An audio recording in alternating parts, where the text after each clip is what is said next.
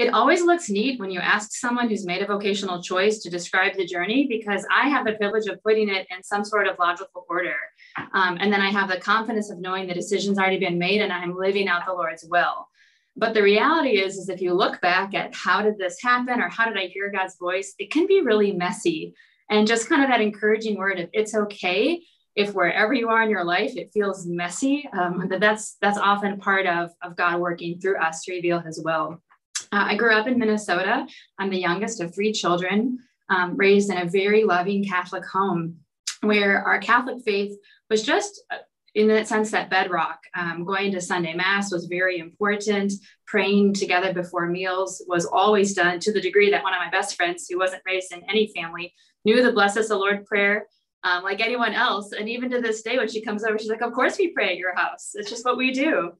But at the same time, there was a lot about the faith that went unsaid. And so while my parents were faith-filled, it didn't necessarily permeate the home conversations. And so when I was 13, I kind of attribute that as a real moment in letting the Catholic faith that was given to me become something that was a little bit more important. And it happened through some friends. I started participating in an after-school Bible study and became more drawn to the fact that the Word of God really is living and effective. So I'd say my prayer life started in earnest at the age of 13. Although the sacramental life was already given grace, I was not really aware of how to access those graces or to maybe go deeper in my faith. By the time I got to high school, so I did have a prayer life, was going to a public high school, but I had a lot of questions about, is God real? And am I Catholic just because my family's Catholic? And if God is really real, and if being Catholic is real, shouldn't my life reflect that differently? Like, if what I believe is true, that should really change how I act with others. And so I just tons of questions. And I remember doing the dishes with my mom, and she's hearing me kind of pour out all these, do you believe in God? And is all this really true? And are we just, anyway, she listens patiently. And I remember her just kind of saying that these are questions we need to ask ourselves, and that she really respected the fact that that I did want to ask questions. And I remember this moment of feeling like my mom was giving me permission to question, but at the same time, she had said, as long as you live at home, you need to attend Mass with us and continue to live the way we've taught you. But if you need to ask these questions, so I actually did quite a bit of like high school kind of searching in terms of, I would attend church services with my Protestant friends. I attended a synagogue with a Jewish friend. I wanted to know kind of what made us different. And through all that, I realized I didn't know a lot about being Catholic. I didn't know what made us different. And so then when the time came to pick a Catholic school, I was at Mass one day and I looked up after communion and I saw a young man wearing a sweatshirt that said the Catholic University of America.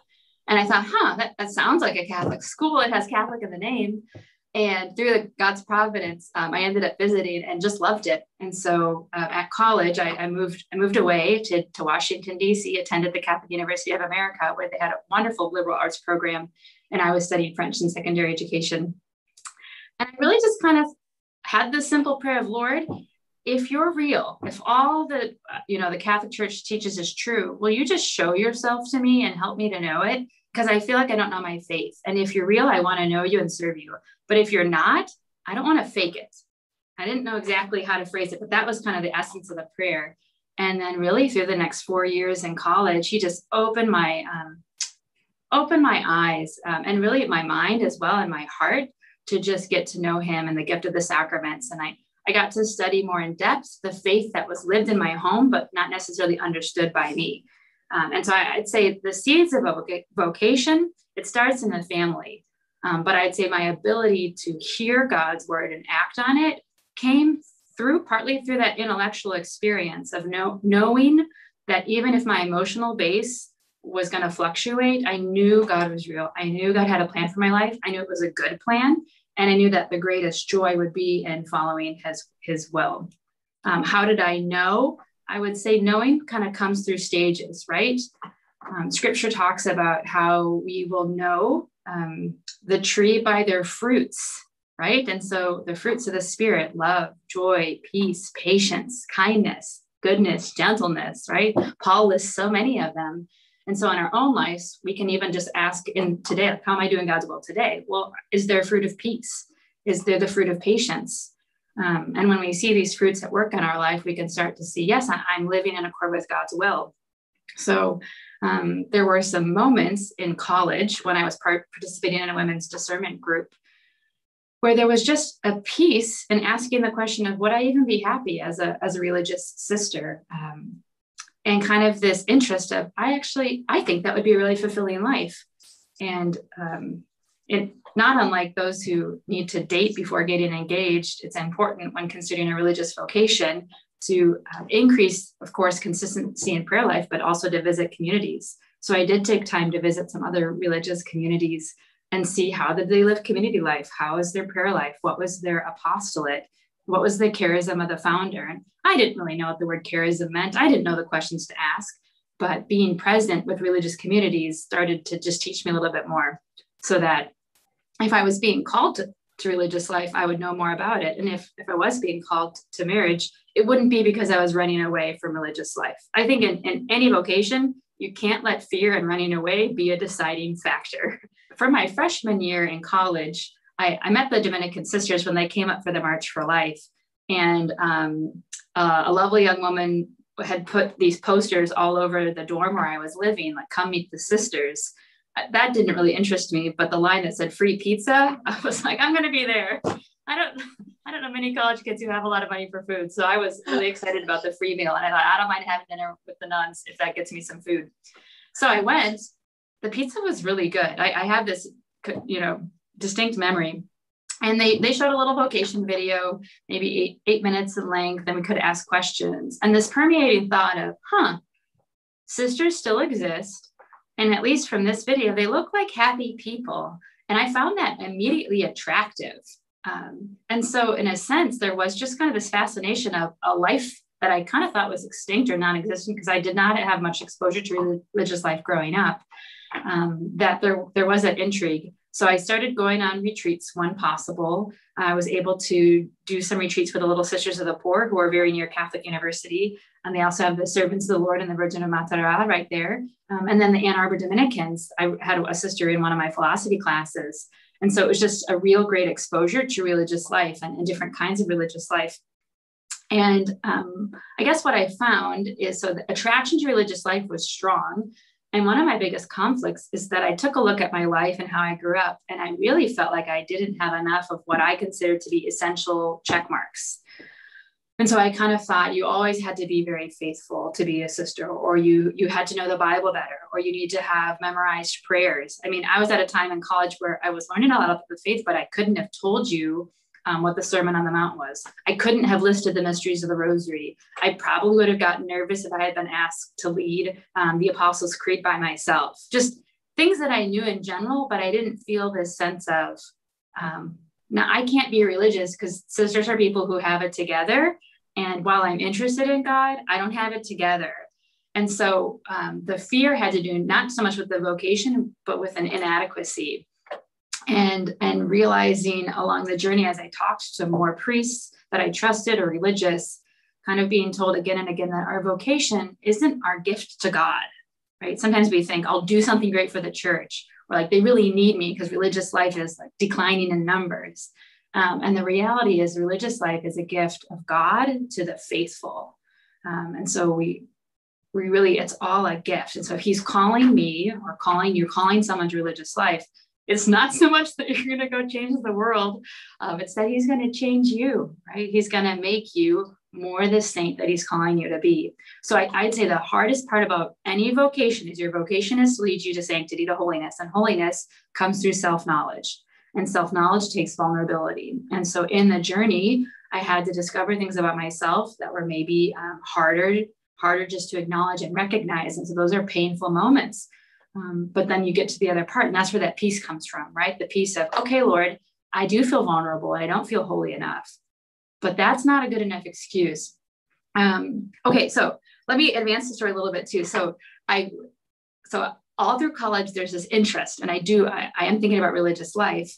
But by the time I graduate college, I still didn't have any sense of what order to join, or if I was supposed to join, or even when. And I did have to pay back college loans immediately, right?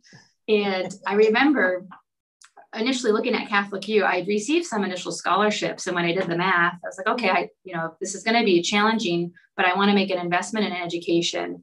And my mom and I had talked about it one time, and she told the story of my grandfather, who was a farmer, and he invested in a combine at a time when it was financially really expensive. And he said, you invest in things you care about. He invested in his farm.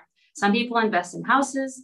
And she looked at me, she goes, you're investing in education, and it might take you your whole life to pay it back. But if this is where you think God wants you to go, we'll help you. And basically that meant we'll sign the loans with you, because they couldn't cover it for me, So I worked all through college, got scholarships, but even then it didn't add up to kind of covering bills.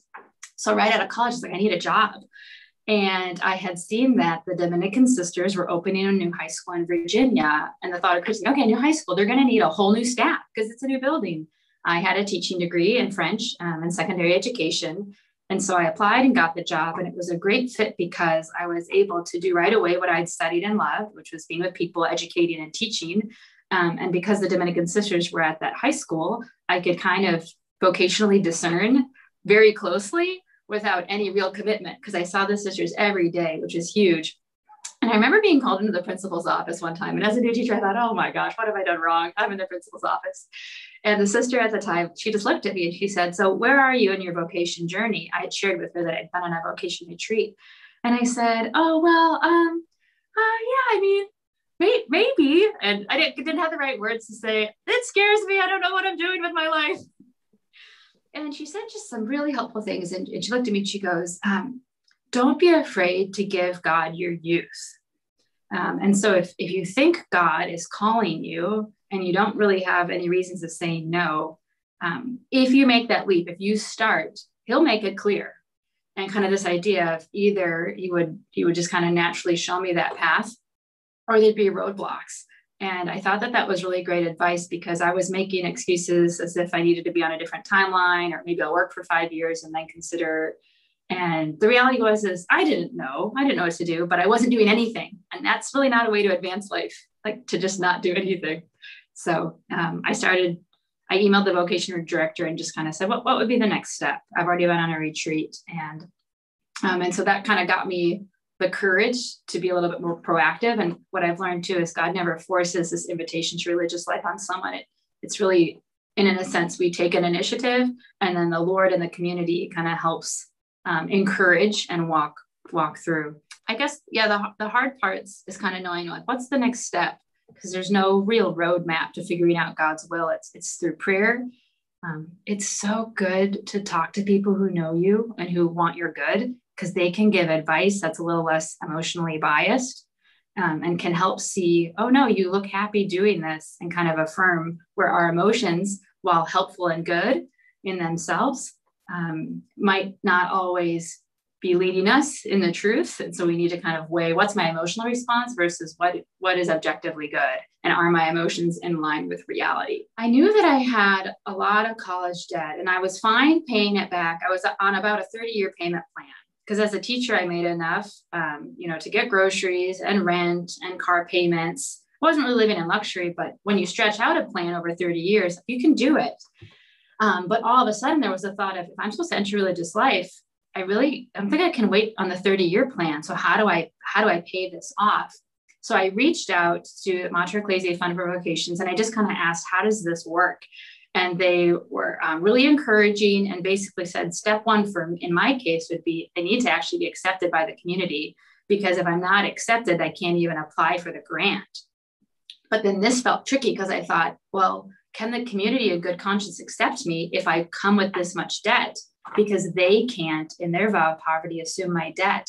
So there was a really vulnerable moment when I was talking with one of the sisters who helped with the vocation process. And I really just said, this is kind of embarrassing. And I don't know if I made some poor life choices, but I basically owe over $100,000 in educational debt. And she listened to my story and talked about it. And she smiles and she goes, God is rich, right? Don't let money be an issue of vocation. She goes, if God wants to, he's going to make it work, and you don't worry. But she said, but at the same time, you got to do your part. So she encouraged me to apply, and I shared with the sisters that if I was accepted, I intended to pay off my debt kind of before entering. And so there was kind of this expressed acknowledge of, we'll process your application, but like you need to work on the $100,000 of debt. So like, I don't know how this works. So by God's grace, I received a phone call in August of 2009 that I was accepted to enter. And so then from August of 2009 for the next full year, it was, okay, Lord, how are you going to make a miracle happen? And it started, I remember first, obviously, sharing with my family, and they were supportive in the way of, they saw how happy I was, but I could tell there was a sense of, this might be hard because in helping her raise the money, we're losing our daughter. It's bittersweet. And so what a testament of a family's love, of my parents' love, my older brother and my older sister, huge supporters, even if they didn't necessarily know what this would look like for our family dynamic. So my grandmother was the first to be a sponsor of mine, and she sent a huge check in the mail of all things. And I opened up this sweet card from Grandma, and I had to read the numbers twice. She had given $13,000 and basically had said, if you had gotten married or done other things, we would have contributed over the years, and I want to do my part. And so it's just overwhelming of, wow, okay, that's wonderful. I talked to my boss and I said, I need to get a second job. And she worked out a coaching stipend for me so that I ended up being an extra coach at school so I could make a little bit more money. Okay, so that takes off another chunk. I asked an aunt and uncle that lived nearby if I could move in with them, even though I didn't know them as well. We were a family. And I explained I'd like to move in so that I could start paying off my loans more aggressively. And I'd like to not pay rent, but I can pay for groceries. And, my aunt, she said, well, I have to talk to my husband, but I'll get back to you. And they were about to go on a trip. So I figure I'll hear back from her in a week. And an hour later, the phone rings and she said, my husband was ecstatic. We think it's going to be great for us. Why don't you come and live with us?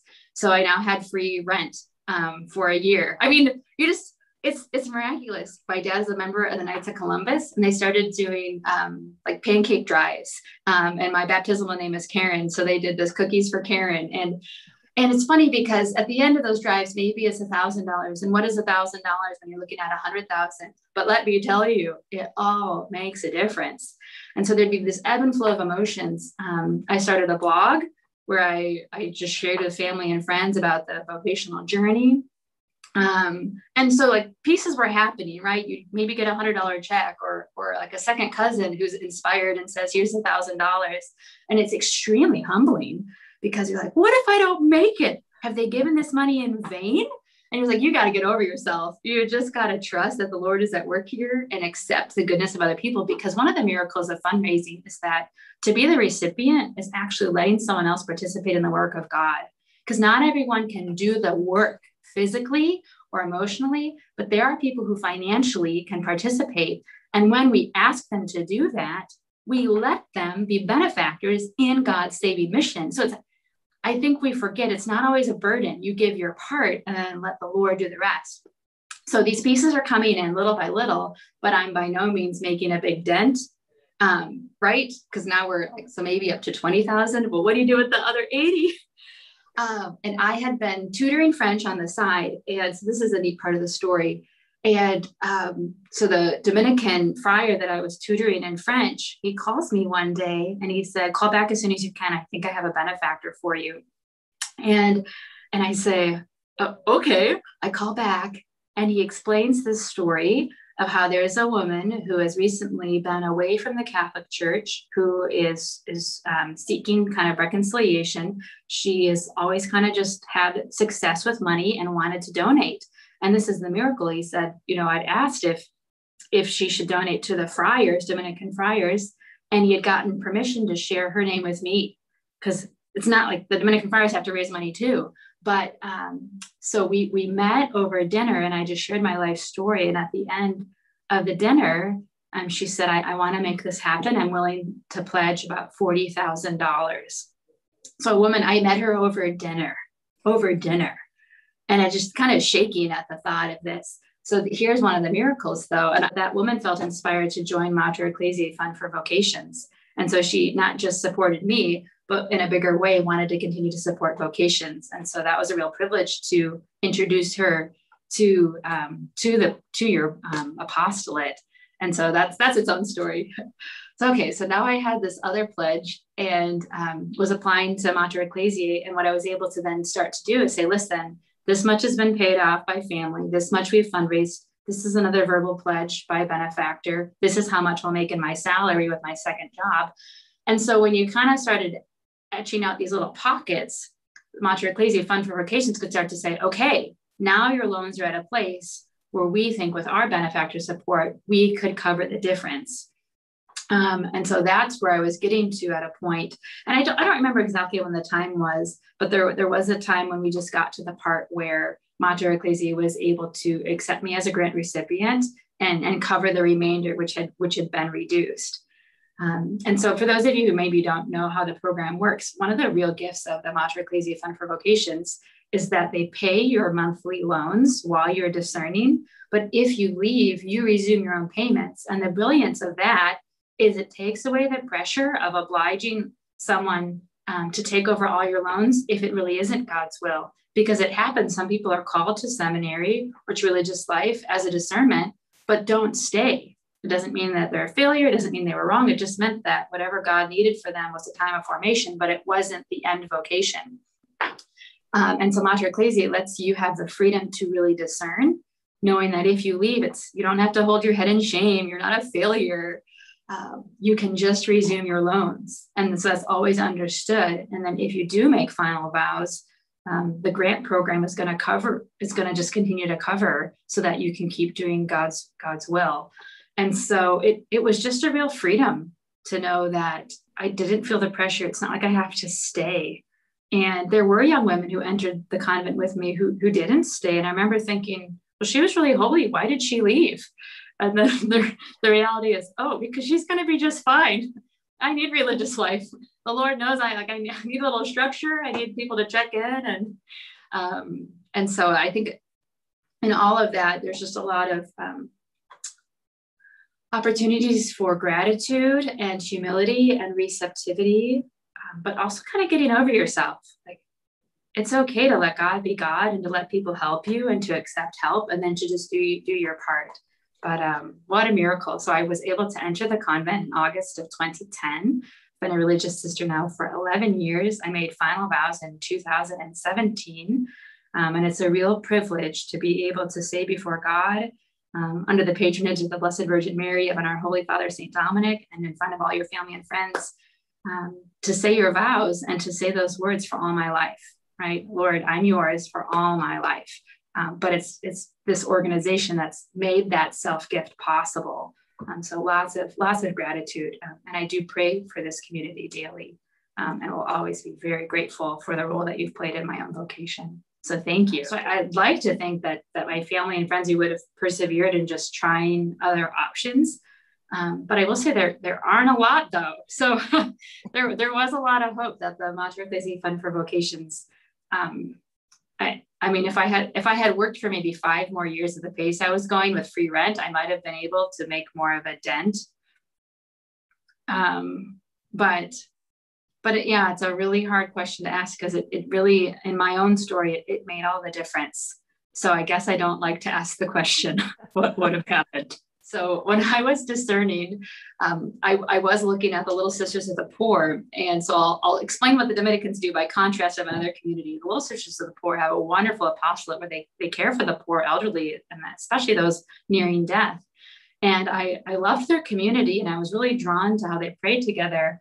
But I remember talking to one of the sisters about, should I be a little sister? And what do you think? And she looked at me point blank and said, do you think you'd like to make beds for the sick and dying for the rest of your life? And I kind of thought about making beds, serving the poor. I thought, I guess I could do it. And she just looked at me and smiled and she goes, yeah, that's really not the right answer. You don't just think I can do it. Your charism is something that kind of makes you come alive. And then she started kind of smirking as she said to me, and what did you study to teach or to do at CUA? And I said, I studied to be a teacher.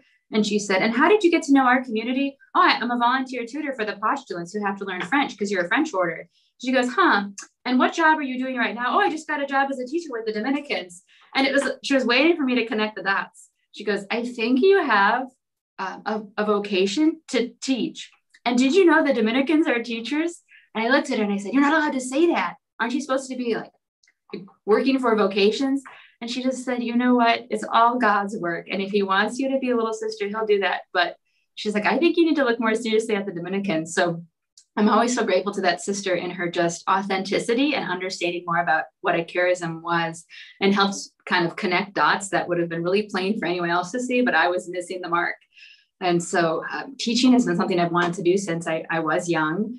And that aspect of serving through just being with people in the day-to-day. So Dominicans have a special apostolate where we believe a life of prayer and study becomes nourishing for a life of catechesis.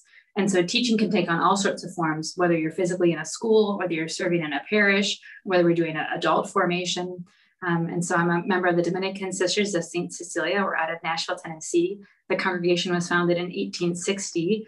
And so we started as a boarding school for young women, and then have since then gone at the invitation of bishops to other dioceses, some international and many throughout the United States. So I'm serving at St. John Paul the Great Catholic High School in Potomac Shores, Virginia.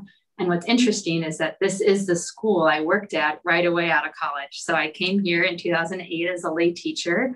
I taught for 2 years. And then in 2015 was sent back to serve as a sister.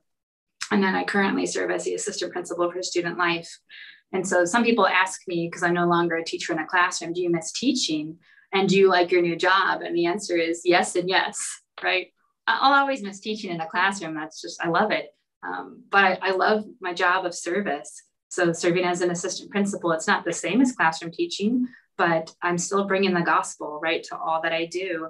And in many ways, those I teach now, it's become broader. I spend more time with parents. I get to work with our faculty formation, and I'm still working a lot with students. And so kind of what the teaching looks like might change, but that we are supposed to communicate the love of God, and all that we do is kind of our day-to-day task. How can I bring the work asked of me and see it all in a supernatural light?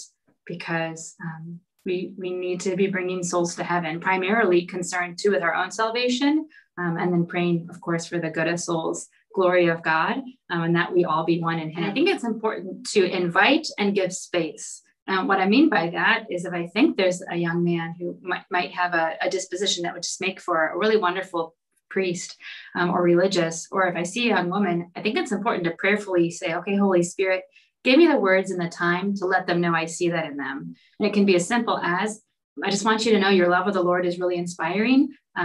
Have you ever considered a religious vocation? Have you ever considered seminary and the priesthood? And if you ever want to talk about it, let me know. I'd be happy to answer questions. And then you give space, right? You let them respond, because I think it's important to see it in others, but then to let the Lord work, because he's the ultimate vocation director.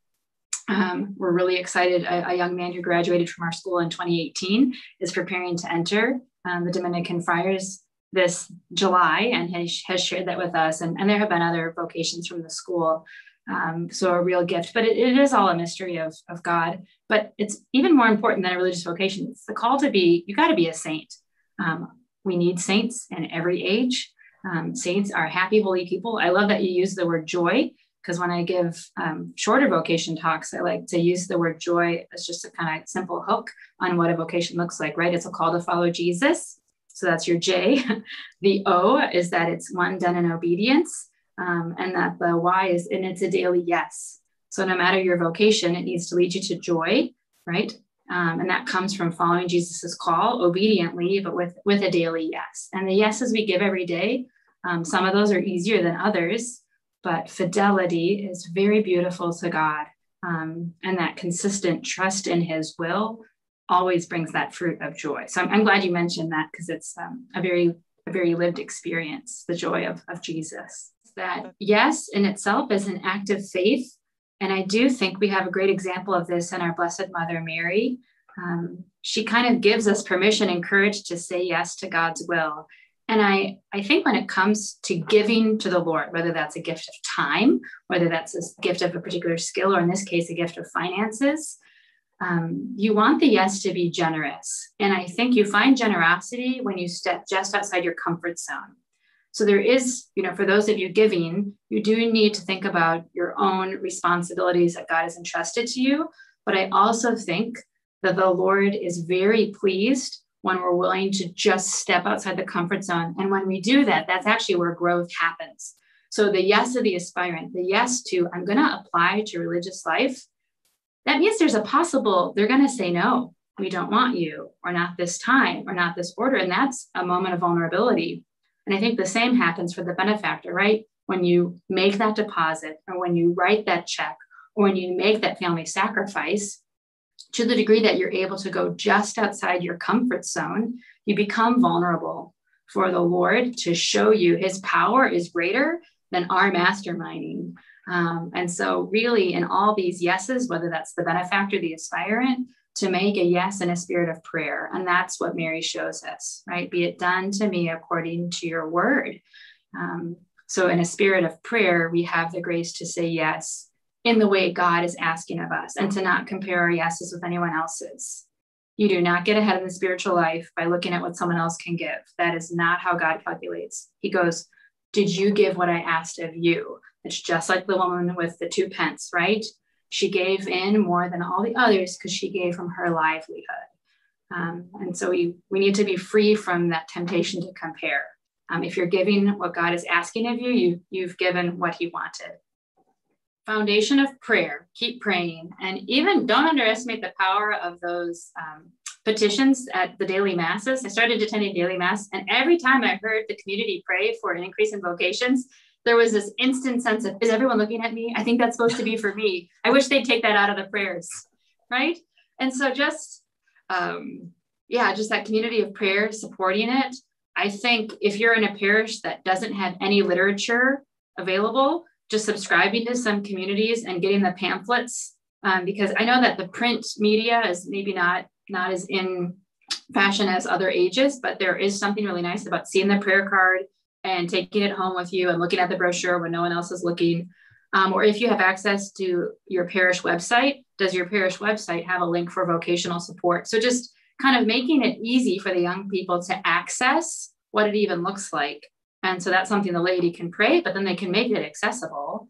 And then another thing that's very helpful is at the parish setting, or maybe if you work with college or youth ministry, to organize chances for religious to come and speak.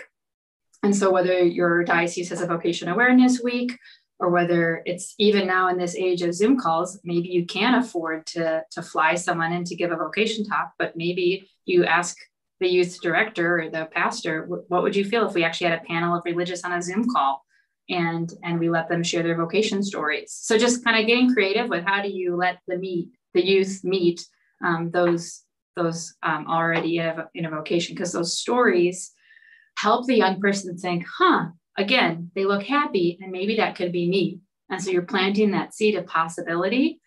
And especially for young people who might not have any exposure to religious life where they are. In the name of the Father and the Son and the Holy Spirit, amen. Gracious God, we give you thanks for this day. We thank you for the gift of your Son, Jesus, for all the graces of redemption. Lord, we thank you for the lives of all the saints who inspire us to holiness. Thank you, Lord, so much for the work and ministry of the Mater Ecclesiae Fund for Vocations. Please continue to bless all the members of their staff, their benefactors, and those you are calling to join them in this great missionary ministry. Lord, we pray for all the grant recipients that they would persevere in knowing and doing your holy will. We ask, Lord, that this interview would give you honor and glory and draw souls to you. Mother Mary, Mother of the Church, we do ask your intercession and pray. Hail Mary, full of grace, the Lord is with thee. Blessed art thou among women, and blessed is the fruit of thy womb, Jesus. Holy Mary, Mother of God, pray for us sinners, now and at the hour of our death. Amen. In the name of the Father, and the Son, and the Holy Spirit. Amen.